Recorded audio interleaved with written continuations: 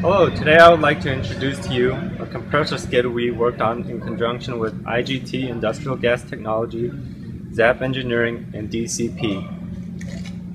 What we have here is a 6 compressor skid which will be moving compressed gas into trains which will unload propane, liquid propane, and each compressor can push around 60 cubic foot per minute of air.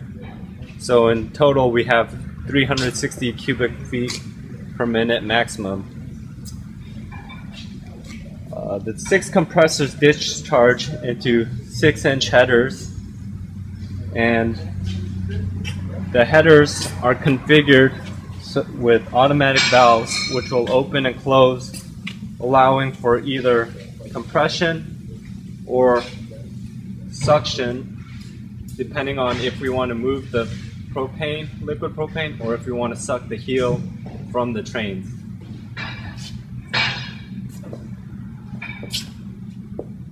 Each of the compressors motors have their own disconnects, so if any of them need to go into service, they can be turned off manually and serviced.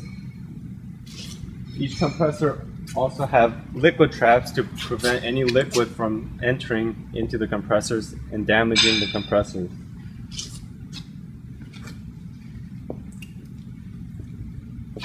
Down at the end of the skid, there is a housing for an operator, as well as an e-stop in case of an emergency.